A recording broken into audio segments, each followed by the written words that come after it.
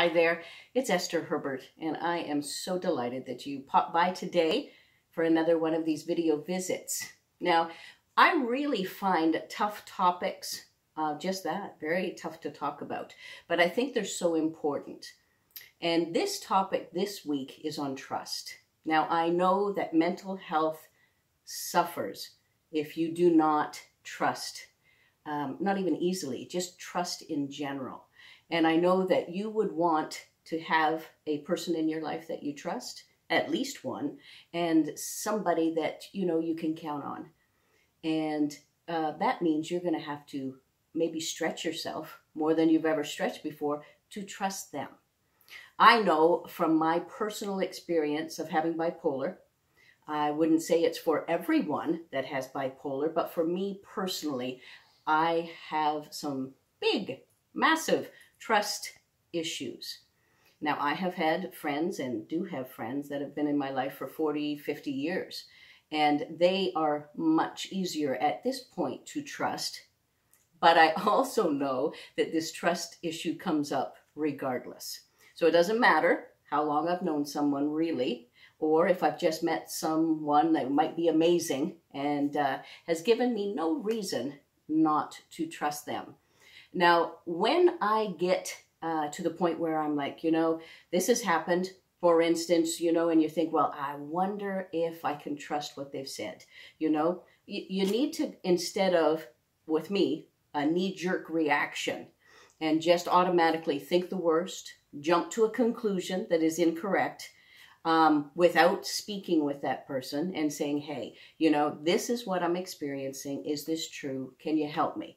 No, I mean, I'm more prone to, oh my gosh, what have they done? And this isn't good. It makes me feel horrible. And when I'm in the throes of feeling horrible, then I do things that aren't very intelligent and smart and good for me. I will write them something. I will say, hey, why did you do this? And just, I feel rotten. I knew I shouldn't have trusted you, or on it goes. And you're going down this black hole where it's not necessary. So my big tip for you, if you're experiencing this in your own life, having trust issues, is maybe put something in place. And this is what I'm talking to myself to do, is one, you might want to stop. You might want to say, hey, you feel rotten, but don't write anything. Maybe call another friend who knows of your trust issues and knows the circumstance and say, hi, I really need your help because I want you to tell me to not write what I'm wanting to write. And maybe you can talk me down. That person knows that the other person is very trustworthy, very kind, have given me no reason not to trust them. I need reminding of that.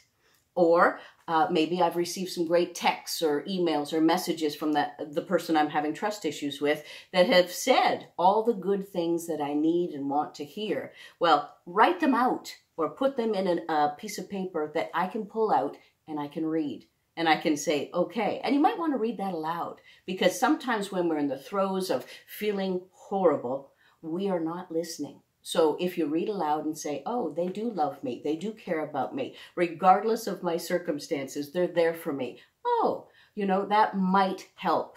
And believe me, you don't want to do any of this, but I'll guarantee you what you don't want to do is feel that angst and that depression that follows.